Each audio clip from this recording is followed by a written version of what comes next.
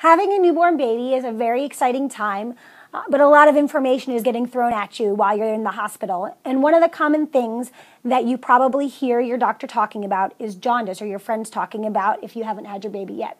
So what is jaundice, and why do we worry about it, and what can we do about it? Infants, before they're born in utero, are exposed to obviously less oxygen than we breathe in this air out here. And so because of that, they have more red blood cells circulating through their body than we as adults have out here in our 21% oxygen environment. And that is to increase how much oxygen they can deliver to their tissues.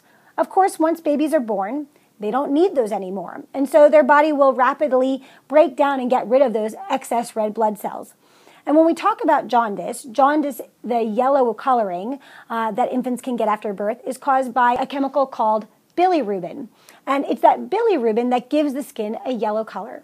Well, where does that bilirubin come from? That bilirubin actually comes from the breakdown of those excess red blood cells, or any red blood cells that we might be breaking down.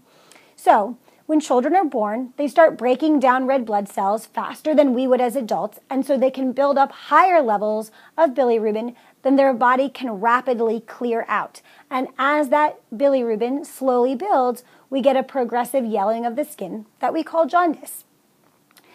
This is complicated in children by the fact that they also aren't able to excrete or get rid of bilirubin as quickly as adults are because they have a more immature body system.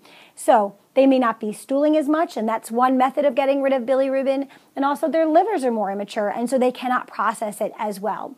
So why do we worry about jaundice? Well, we know from history that high levels of jaundice can lead to brain damage from depositing that bilirubin into the brain. And that's why we as physicians are concerned about it. So what point do you as a parent need to worry? Well, typically the numbers for a full-term child, where we worry about actual brain damage occurring, are not till the jaundice levels are very, very high, on the level of 25, 30, or even higher. But we as physicians don't want to wait until your child is at a range where we have to worry. We always want to treat them early and maintain those levels as low as possible to prevent any risk at all of any brain damage. So how do we do that? Well, we obviously monitor your child's bilirubin level while they're in the hospital. And every hospital is a little bit different. We do now have machines called a transcutaneous bilirubin meter. And the transcutaneous portion just means on the skin. And you may see your nurse come into the room and run a little machine across the child's head, and they may be checking the baby's jaundice level. If that transcutaneous level comes up high, then we will have the lab come and draw a confirmatory level from the child's blood. And the reason we do that is while our on-skin measurements are typically pretty accurate, before we start treatment for anything, we always want to know exactly what are the numbers that we're treating. So, if the transcutaneous level is high, typically we will have a serum or blood level drawn, and then based on those results, we know, does your child need treatment or not? Some hospitals will follow that transcutaneous level up to every 12 hours. Other hospitals will only do it on discharge.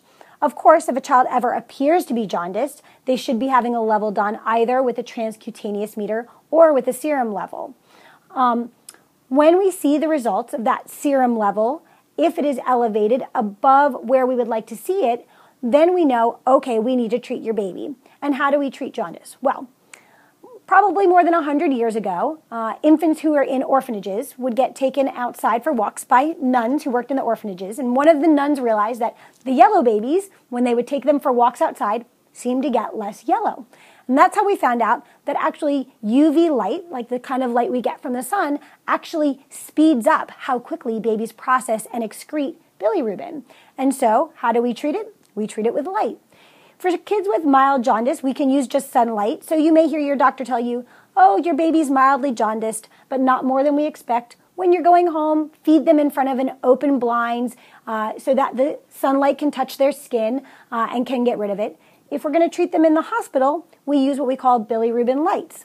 And those are UV lights that we allow touch as much of the child's skin as possible to help them excrete bilirubin.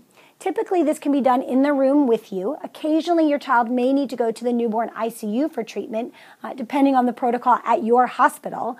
But typically, what we recommend is the child's in as little clothing as possible. Kind of think of it like getting a suntan. You wouldn't suntan in all your clothes. We want that light to touch their skin as much as possible. So they'll be in their diaper with eye shields to protect their eyes from the light, just like we protect our eyes from the sun with sunglasses. And they'll be put usually either in an incubator or in a small bassinet with a special blanket to have the lights touch their skin. To be most effective, obviously, we want the child to be under the lights as much as possible. If you're breastfeeding, your child should continue to breastfeed, but the goal would be to have them out from under the lights no more than 20 to 30 minutes at a time every 2 to 3 hours.